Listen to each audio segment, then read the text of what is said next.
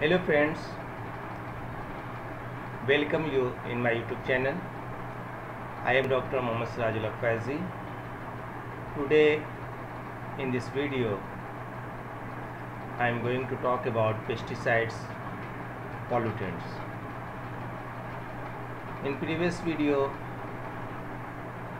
I already discussed about Hydrosphere. This is the part of Hydrosphere units.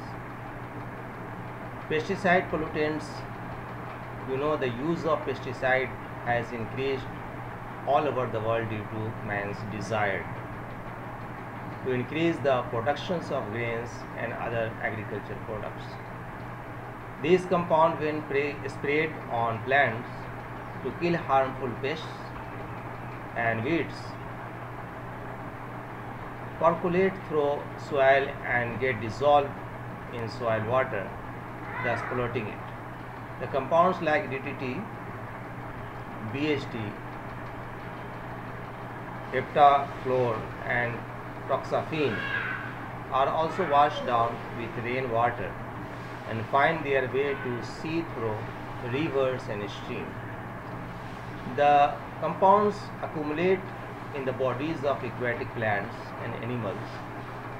Some amount of pesticide is also found in the milk of cow, in the vegetables and egg pesticide, beside other eatable things.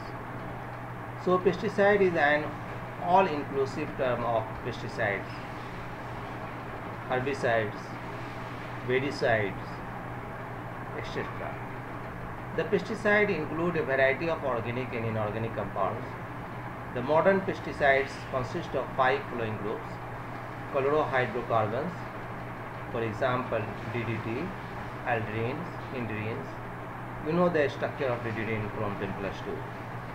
Carbamates, organophosphorus compounds.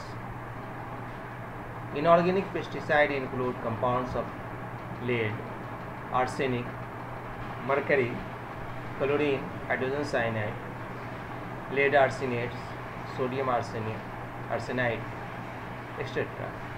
Naturally occurring pesticides are prolinone, nicotines, and petroleum derivatives.